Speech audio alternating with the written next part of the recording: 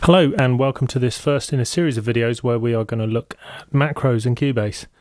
For those of you who aren't sure, macros are a collection of commands which allow you to make much more complicated tasks simple and will greatly enhance your workflow if you find even just a few which speed up jobs that you do which are repetitive and tedious. Because after all, a lot of this really is about learning to work faster and spend more time being creative and musical rather than becoming a programmer in quotes, and just doing technical, boring things. So, if you haven't found them yet, the first thing we're going to do in this video is look at macros which are pre-programmed and come with Cubase. So, under Edit, at the bottom of the menu, we see 5 different options which we're going to look at, and then in future videos we will look at programming your own macros and how you can really speed up what you're doing. So, here we see the 5 which come with Cubase, and we will look at them one at a time. So the first thing is duplicate selected tracks without data. Now, obviously, if you want to duplicate a track, it's really easy. You can just right-click, do duplicate tracks, and then there you go, it's done. The problem with that is that you can have a lot of data. Now, obviously, you can have all of the MIDI data, which we can see here, but what's hidden, let me just remove that. What's hidden is that there is a lot of automation. So we can actually see with this track, we've got loads of tracks of automation. And in fact, there's more. If we went through, there's about 20 different channels of automation, which you would need to delete all of them.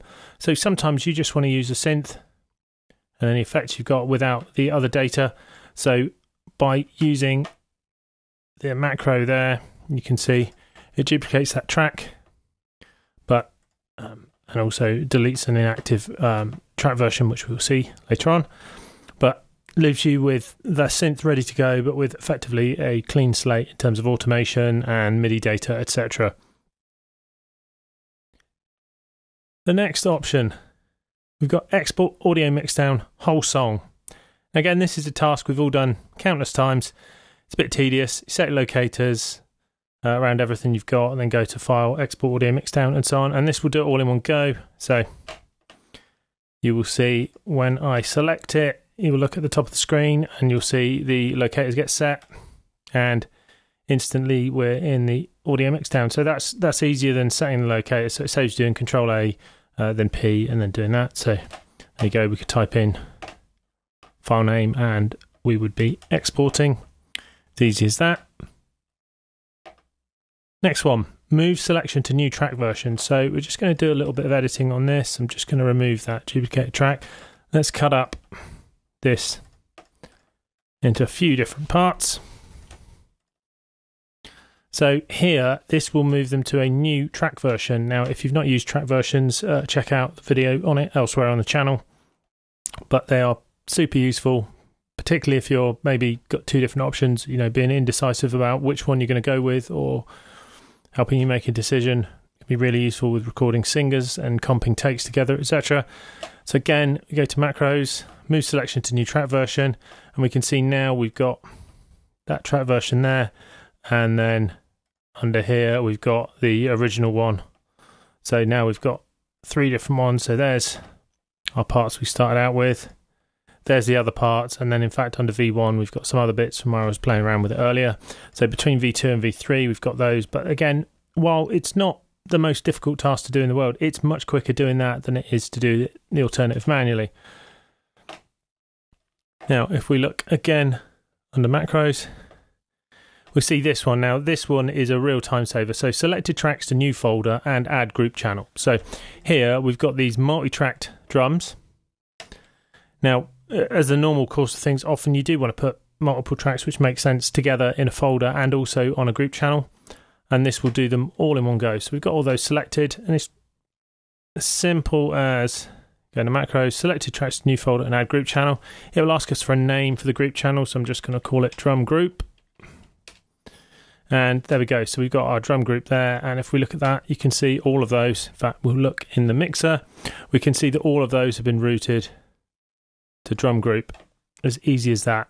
So that saves multiple steps, and it's really common to do this in a session, that you think, oh, I'm just going to record one guitar, and then 27 guitar tracks later you sound like some crazy Jeff Lynne composition. You think, I need to get some control over these. So this is something that often happens in the course of normal recording events. Last one, fairly straightforward, zoom to project. So it's horizontal and vertical zoom to take in all the information that's in the project. So if we were to zoom out, and let's say I will just let's just put a few of these over here. Zoom to project will take that into account. Just go. So you see that it will zoom to the extreme of horizontal and vertical zoom and allow you to see as much as you can on the screen. Again, yeah, something you can do with 2 or 3 clicks otherwise, but it's nice and quick to do that. Now we're just going to take a look at where these macros are and what they're made up of in preparation for the next video. So they're found under key commands, and they're at the bottom of the window here in a little section where you click show macros and then they appear. So we can see there are 5 macros, and if we click the little plus we can see what they're made up of. So the duplicate selected tracks without data, so it duplicates the track, and then it deletes the automation, deletes any inactive versions, and then deletes everything on there by selecting everything and then deleting it. So it's 5 steps, and you can do it with just one. Similar story with the export audio one. So it selects all, sets your locators, deselects everything, and then does an audio mixdown. The move selection, again, copy, delete, new version, and then paste to origin. Select your tracks to new folder. Ironically, is actually just 2 steps, but it's easier because obviously the add track to selected group channel is only in the mixer, so it's more than 2 steps if you didn't have the mixer open already. And zoom to project, again, it's just 2, but fairly straightforward. These can be assigned to keyboard shortcuts. Now you don't do it in this bottom section, you do it up in the top. So under this section here, we can see that macros comes under its own section, and there they all are. So if you wanted to assign zoom to project to something, let's say you would click on zoom to project and assign it just the same way as you would any other keyboard shortcut. So let's just click here and let's see if there's a combination of Z, because I'm thinking Z for zoom. So maybe if we do Shift Alt Control Z, you can see nothing is assigned to that at the moment, because if it had been, it would be appearing here. In fact, I'll just show you that. So if I do Control Z, you can see that's assigned to edit, undo. If we do Control Alt Shift Z, it's not assigned to anything. So I'm going to assign that to zoom to project. And now whenever I press Control Alt Shift Z, let's just delete that to give it some action, and then there you go. So that's an overview of macros. Now in the next few videos we're going to look at how you can program one yourself and what kind of things you can do with them, but it's almost limitless. As you can see in the key commands window, there's an awful lot of things here, which is why we've got a search function, because there are hundreds of different options here for you to choose from, and knowing what's available is an important part of learning this. And there'll be things that come up and you go, oh, you can do it there, etc. So there's lots to go through in here and learn, but if you can find things which are going to speed your workflow and mean you're spending time being creative rather than working in a sort of technical programming role, then that's what this is all about, and that will really increase I think it increases your enjoyment of doing this, because you feel like you're really working on what you're supposed to be working on rather than, say, being a technical programmer. So I hope you've enjoyed this video. Check out the others in the series to see what else you can do with macros. And if you like the videos, please do subscribe.